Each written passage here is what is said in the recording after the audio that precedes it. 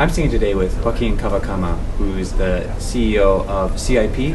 It's in Brazil. It's the Clearing and Settlement Agency, which covers the funds transfer system, the ACH, and the interbank transfer system.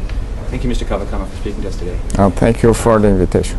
CIP was set up in 2001 basically to be a risk mitigation system for the banks as a central clearing and settlement infrastructure. Could you maybe get into a little bit of the history and the reason why CIP was created?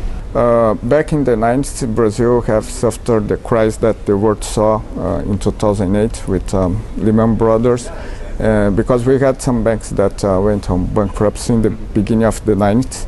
And then we realized that we should enforce and have a strong financial system in Brazil. So the central bank promoted this evaluation, and we actually applied the BIS principles to redesign and actually reform the payment system in Brazil.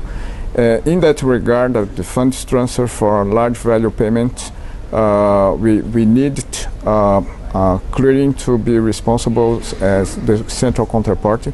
So CIP was created in 2001, and actually the total reform went live in 2002. So since 2002, Brazil has a very strong payment system.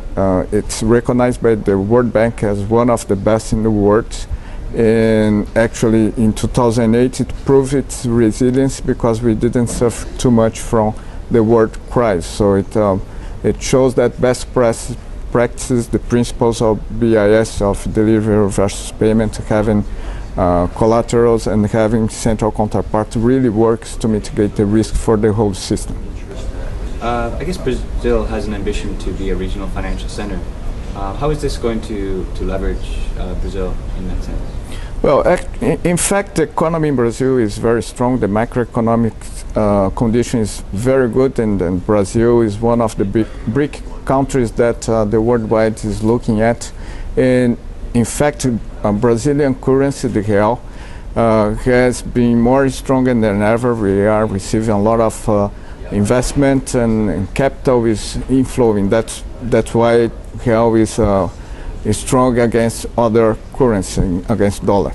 The way to promote Brazil as a strong infrastructure is that as a country big with a big internal market, we have a lot of room to grow. So if you look at some of the comparisons like market cap as compared to GDP, Brazil has a 2-3% of market cap, and average worldwide is 15 to 18%. So there is a lot of room to grow. We are seeing big growth in the region, like securities, bonds, and everything growing 25% year per year, and the economy is growing 5% year per year. And when we look at other regions, we don't have that big growth year to year. So I think the companies that are thinking new revenues, new avenues to grow their revenue, they are looking to countries like Brazil, Latin America, BRIC countries, because the market is very strong there. And of course, as we have more companies doing global businesses, we need infrastructure for payments, for security, for the financial infrastructure, so we can handle all the payments that will inflow to the country and outflow from the country. So that's what we are working together and actually participate in many global initiatives in order to connect Brazil to other jurisdictions. And also we have an association called BRAIN, just formed. We have just formed association actually to tackle the issues to have the proper infrastructure in Brazil, not only on payments, but roads, airports, and everything, to be really a financial hub. So the infrastructure initiative, how has that been growing? I mean, could you describe that a little bit more? It goes outside the financial system. It will go outside the financial system. And what's the size of that investment of the government? I don't have the figures, but as you know, we will have two big global events coming ahead. 2014 we have World Cup, and 2016 we have Olympics Games in Rio de Janeiro. So just those two events is bringing a lot of investment, so we have to put a lot of money in infrastructure so that we can handle those two big events. So that's a total infrastructure plan, including financial services. Yeah, sure. What you've done now is you've been putting in the billing and invoicing systems into CIP. I understand that this is a pretty unique feature. Can you tell me what you've seen at other countries around the world and how the infrastructure handles that, and what you've set out to do and what you've achieved? Okay, I will give a bit of history and context so that you can understand why it is unique. In Brazil, we have for more than 30 years created a payment instrument which we call in Portuguese boleto de cobrança. It's a payment slip, and the company can hire a bank, and the bank issue that payment slip. And the customers and the company, so it's a B2C and B2B payment instrument. They can pay at any bank up to the due date. So this feature is unique in this payment instrument. I have not seen that feature in other countries. So usually when you go to another country, either the bank that has issued the payment, you have to go to that bank or send the checks to that bank to make that payment.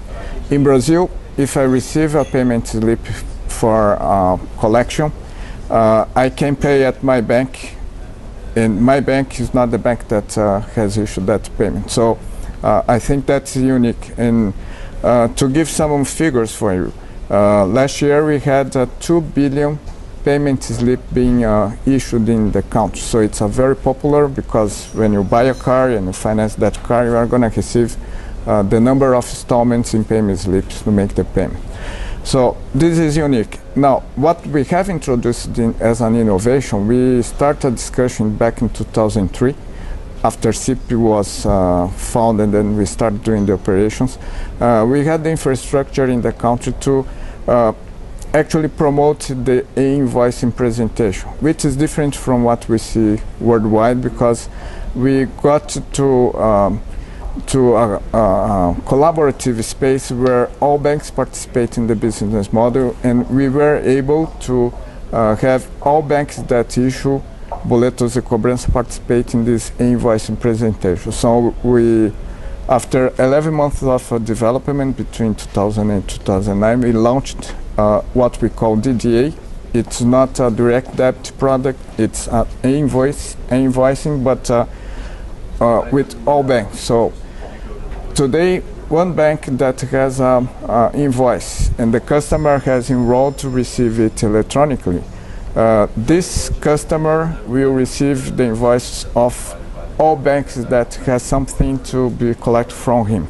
And he is from one bank, he can see all payment obligation that he has and make it all electronic. So the benefits are huge. We have presented in just 1 year 200 million e-invoices, boletos de cobrança eletrônicos, and we have now enrolled 5 million customers. We start with 1 million, which was a very nice and big surprise when we started operation back in October of last year, and now we got 5 million customers. If you consider, yeah, and it's a high level of automation for businesses. It's very nice because we have a real straight-through process, end-to-end, without manual intervention. So you can imagine the type of savings the corporation can get from a total electronic payment instrument, and controlling all reconciliation, all that stuff in there, accounts payables and accounts receivable. And also contributing to the planet, because we are saving trees to be cut to make paper, we are saving gas for transportation, a lot of logistic stuff that with electronics we can get rid of. So I think it's something that other countries can implement and actually benefit all the payment chain, if you will.